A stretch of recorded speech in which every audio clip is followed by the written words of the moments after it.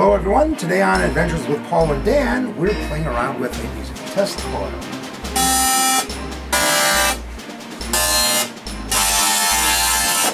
Playing chords. We have a Yamaha keyboard with a Midi connection right there. And I have a Maple from Leaf Labs. Arduino clone. This runs at 75 megahertz. It's hiding under there, being provided power by a wall wart. Midi comes in. I've done a little circuit card that's got a Midi receive. I patterned that off of the SparkFun Midi card. So I took the Midi in off of that and built my own little circuit card. And then we have a fiber optic transmitter, which is effectively a little LED inside a holder that you can stuff a fiber optic into. Don't need any fancy connectors. You just cut the end of your fiber off and screw her in. Now on this one, when the light's on, the coil's on. So if I take my flashlight here, and you can see the coil goes on back there, which is pretty cool. Anyhow, so we'll plug that back in here.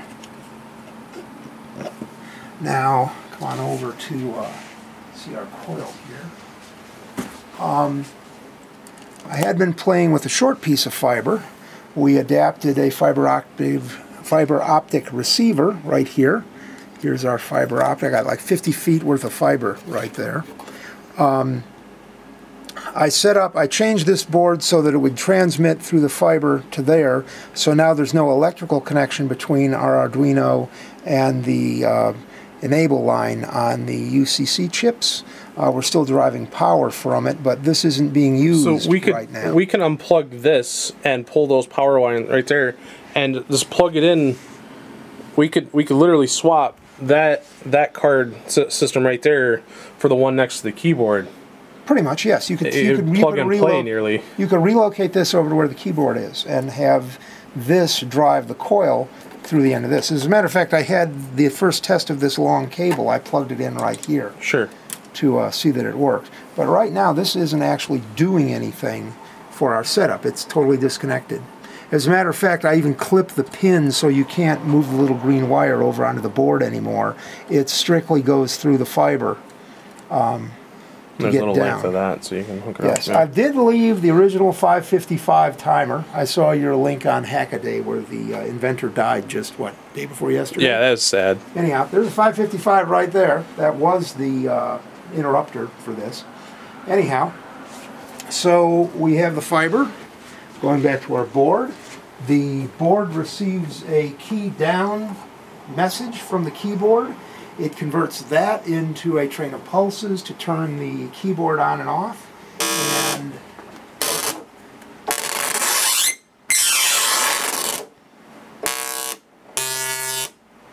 so that didn't sound pleasant. There we go. Now, just so people can hear the difference, go ahead and turn the sound on the piano on so they can hear the both of them. You gotta punch it. Now turn the sound off.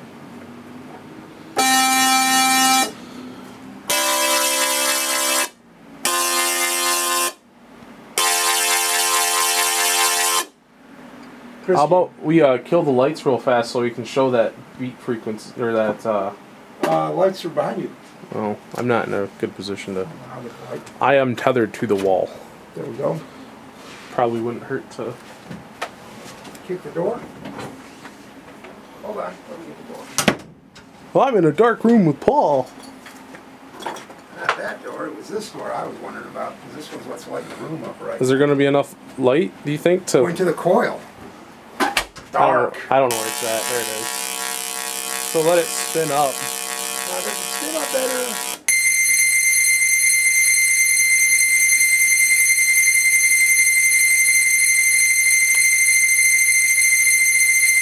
Yeah, that's going good. Now watch this.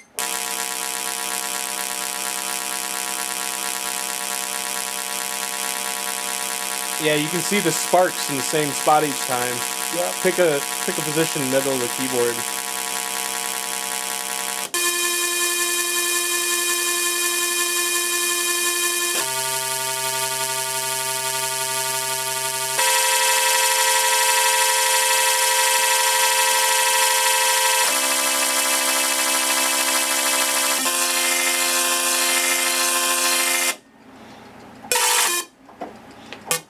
Okay, whoops. Hold on. Turn the lights on. Kyle just expressed an opinion. Paul's junk shelves. Yes. Anyhow, so that's our setup. We got the MIDI working. I'm playing around with the software to improve So the entire system is power for the keyboard. Yep. And then the keyboard generates a MIDI signal, which goes out through this cable into this guy here. Yep, we did that. That shield was done on our little XY table out back. I did, careful with the tummy. Yeah. Well, I designed that and built it in one afternoon, actually. The Maple has the USB separate from the serial, so the port pins 0 and 1, which are normally the serial port, aren't used to program the board. I put a jumper on here, so if you plug this into a regular Arduino, you can pull that jumper and then program the board without having the So MIDI that little jumper right there is just a Arduino Maple Right. If you're using an Arduino, when you want to program the Arduino, you got to pull that jumper so you're not outshouting. Oh, and you only have to pull that if that shield is on the Arduino at the time. That's right. If you pull the whole shield off, you can still program the Arduino like normal. This cable here is power for this circuit system. That's right. This is the fiber optic, which runs down, along, and over, up into the coil right here, down into that receiver. Yes. Now, from the receiver here, I got this is power right here. Ground is the bare wire back there. The little blue wire you see in between goes to our inverter here. This is a 74HC14N inverter chip. So this has an inverse output. So I ran it through one of the inverters here that wasn't being used, and have that feed into this pin here, which goes off to our drive lines on the UCC chips. And the UCC chips are the MOSFET drivers, which are located. That's the driver for the gate driver transformer, which is back here, which is 110 volts exposed back there, so I'm not going to stick my finger in too much. But, and then, well, this is Steve Ward's mini Tesla coil, so you got the MOSFETs back here that are actually driving the primary. All right, rock and roll. So, closing comments, what's next? What's next? Playing around with the software more, trying to see if I can make it run smoother than it already is. Sure. Play more notes simultaneously, clearer. Sure. Haven't really played around with it as much as we've let's done. Let's let them hear the that weird thing we were getting where we were playing the same two notes, just a different octave. Okay. So if I hit a C, the lowest C, and a middle C, hear the B frequency. If I hit, there's a high, this is the lowest and the highest. At least wanted to, yeah, you can hear it wave in. Wow, wow, wow. Yeah, yeah. It's you're getting beat frequencies. Let's see.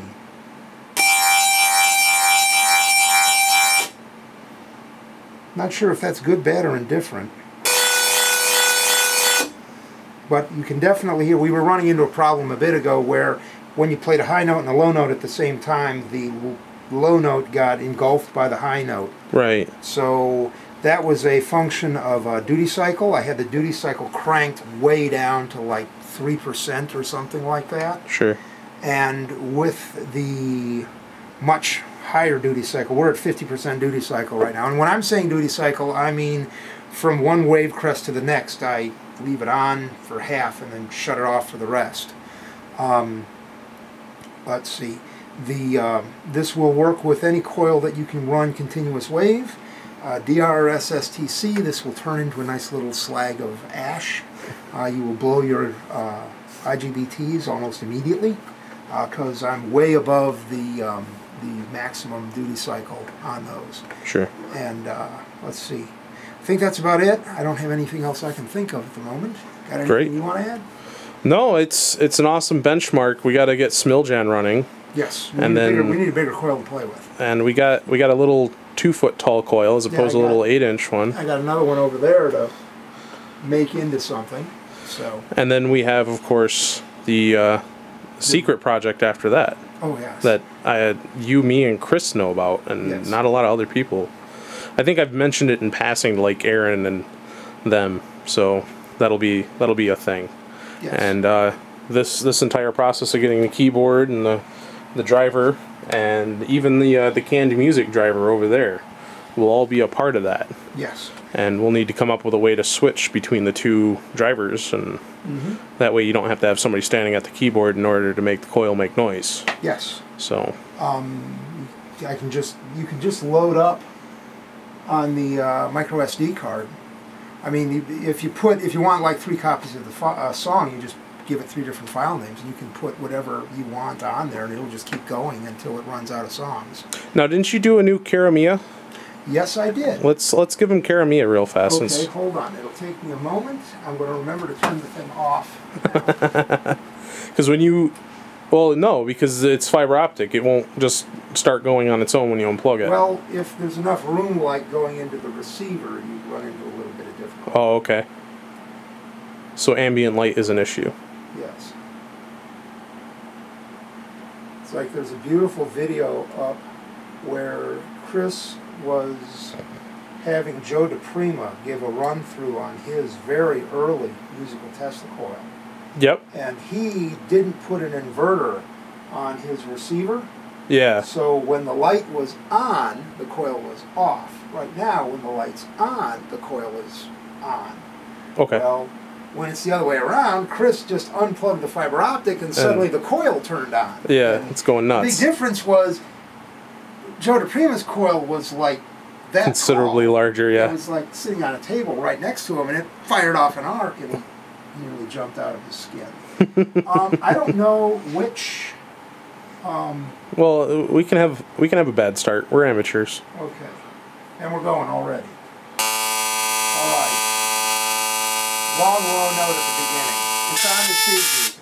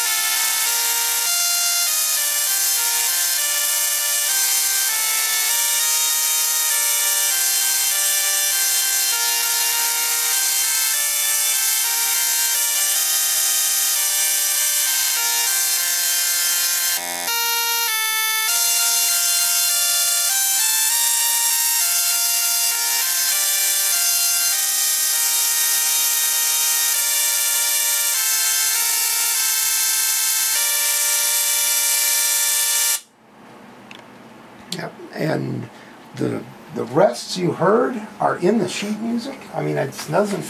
At times, there was a couple of spots where it sounded a little weird. It does, but I mean, that's the first chord at the beginning, and it's like 2 whole notes. It's long, it's low, and it's there, and that's what it sounds like. And the other one, it sounds almost like a stumble.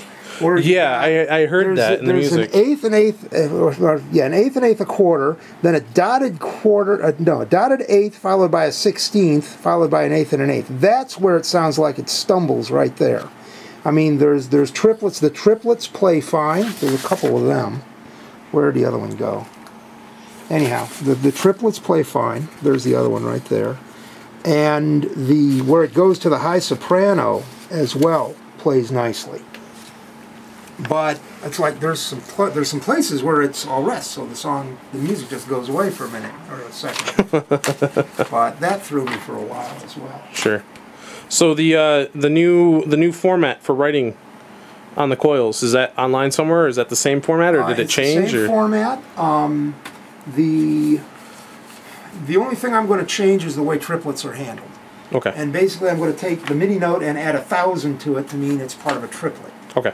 So right now it's adding 128, which is great if you're dealing in hex, which is what I live in, but it makes it a little hard to figure out what you're looking at. Sure, sure. So, yeah, I figured out that the values being stored are being read as integers, and an integer in Arduino C is a 16-bit value, so I can have things greater than 255. Sure. So.